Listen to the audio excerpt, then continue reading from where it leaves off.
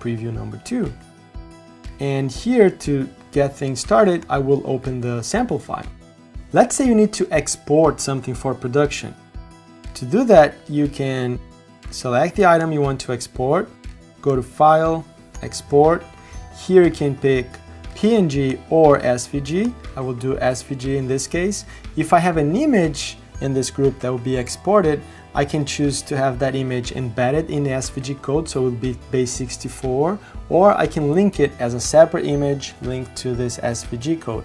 I can even optimize the code, make it minified, so it's a smaller file, it downloads faster. If you use PNG here again, you have presets for web, iOS, and Android. So that's how you get things exported from Adobe XD. One addition that we have in this build is the ability to marquee select artboard. You can draw your selection, and now you can move these guys around, you can delete them, but of course I'm not going to do anything of that. Let's talk about grids. Grids is one of the most requested features in user voice, and we have the first iteration of grids here in this build. So to access the grids, you have to select the artboard by clicking on its title, then you go to the property inspector and you activate the grid. Here you can change its size, you can make this the new default size for grids, or you can use the old default one, it's really up to you. Once you have grids there, then let's say I use the pen tool, you can see that as I draw stuff, let's say I'm drawing something here, I would change the color to white. This thing is snapping to the grid.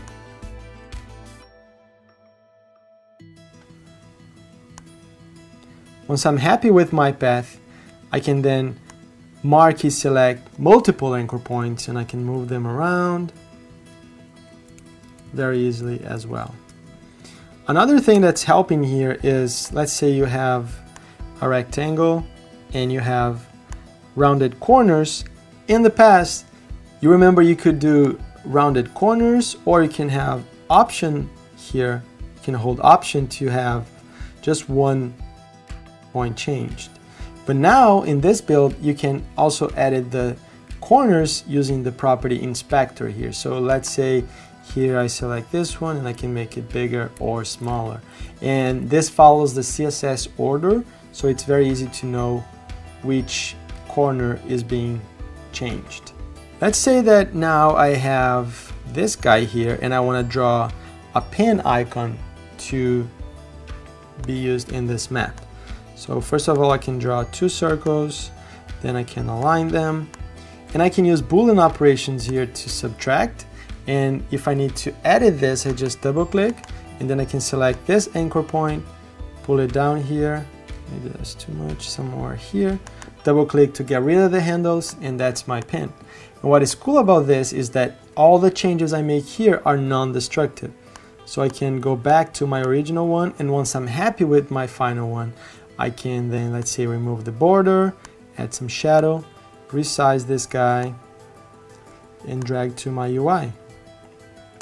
Adobe XD is really good at drag and drop. So you can, for example, let's say I'm here and my copywriter gave me some text that will be added to this area here. So instead of copying and pasting, I can go to Finder and I can drag a text file to any text field here, and it populates the text area that I have there. Before I had character spacing, but now I have line spacing. So this is another big request that we got from the community, and you can adjust line spacing as well. So now let's say I need to design this repeated grid here. I will delete this, and instead of using the current one that's in the sample file, let's say I want to bring one from the iOS UI kit that I have available in XD. I can now access the UI kit from File, Open UI Kit, and then choose Apple iOS. And I can then select the item I want. Let's say it's this repeated grid. I can then right click to copy. You see this is the first time you can use right click, and you can expect more actions being added there. I will copy, I will go back to my artboard, paste, and because it's a repeated grid, I can resize, I can align it a little bit better. And the same way I was able to drag text to an arrow text, now I can drag text to repeat grid. So here I have some titles, just a text file with some titles, and then I can drag it there. I have some with some times and some subtitles. So this is our first step in that story that we shared at Adobe Max last year around design with data. I can do the same with images, so I can drag images to my repeat grid. So let's say this last image is wrong and I have to bring an image that's in my browser. So now I can drag images from my browser directly to Adobe XD. So I just select the image I want and I drag it to that place. So now it replaces. Once your design is finished and it's time to prototype, to tell a story of what's in your mind, the flow and everything, you can go to prototype mode by clicking here. You don't have to export, import, it's just clicking there and you're ready to start prototyping things. Or you can use the new shortcut Control-Tab to switch modes. Once you're in prototype, then you can direct select an item, holding Command if it's part of a group, or you can double click to enter the group, and then you just drag a wire to the artboard you want it to go. Then everything just works. You can record the video as we mentioned before to share, but then if you need to share this as an online prototype with more people, you can click on Share Online, give it a title,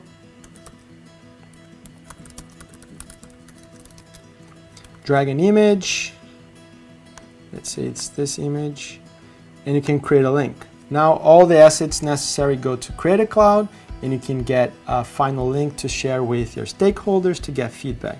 You can copy this link or you can click here, and then it opens that in the browser where you can test things.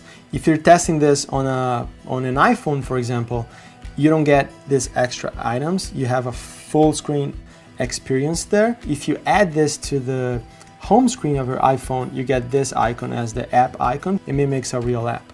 So now let's say I want to create a different version of this prototype, but I don't want to lose this first one that I created. I can create a new link now. So you can go to the same one, you can hit share again, and instead of updating the old link, I can create a new one.